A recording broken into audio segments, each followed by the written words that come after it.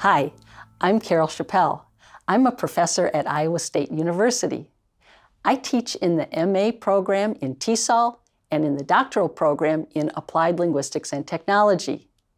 We developed these programs to provide an opportunity for English language teachers to learn how technology can be used in language teaching, assessment, and analysis.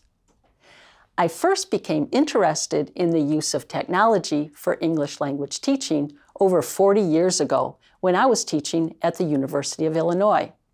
I saw how much interaction students engaged in when they worked on interactive computer-assisted language programs, and I wanted to be able to do research to better understand how to design effective learning activities.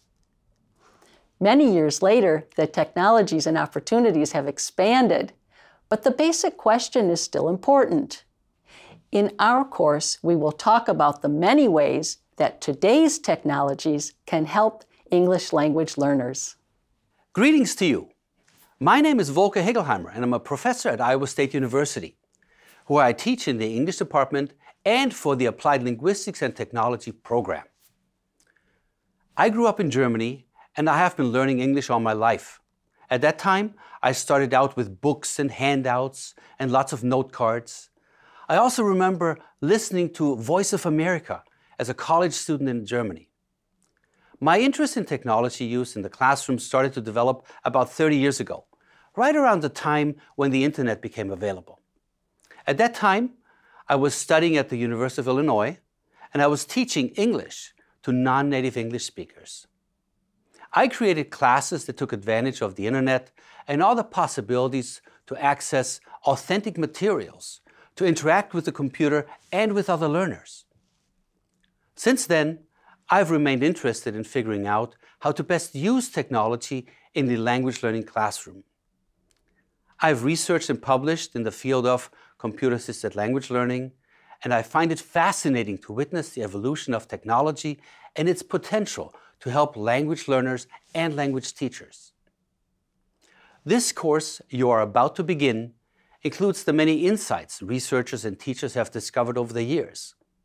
And I hope that you will find the many different examples of technology use you'll encounter in this course useful for your own teaching. In each of the modules, we have dedicated some attention to using technology for teaching young learners. For those sections, we have 3 teachers of young learners who will provide their advice and guide you to resources for young learners. Hello everybody, my name is Sinem Sonsad Hegelheimer. I'm an assistant professor in the English department in Applied Linguistics program at Iowa State University. I come from Turkey and I started my teaching career in Turkey, where I taught to young learners at K-12 level. I also started to teach at the university level in the US about 10 years ago, and I love what I'm doing. Teaching is my passion. Hi everyone, I'm Agata Guskarovska, and I'm currently a PhD candidate in Applied Linguistics and Technology at Iowa State University. In the past couple of years, I have taught composition courses and worked as a speaking and writing consultant at the Center for Communication Excellence.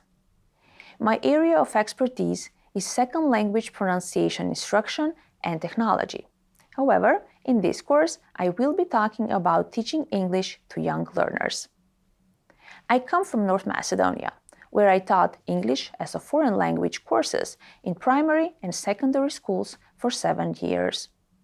I greatly enjoyed working with learners across all ages, especially with young learners. As a teacher in my home country, I found that teaching English to young learners was particularly rewarding, and it sparked my interest in studying and developing effective teaching methods for this age group. Hi, my name is Jean Beck. I'm a PhD student in the Applied Linguistics and Technology program at Iowa State University. I am a teacher for this course and also help with research activities in the English department. I'm also a current elementary teacher and coordinator at a local private school. I've taught English as a second and foreign language in South Korea, Japan, and in 2 US states.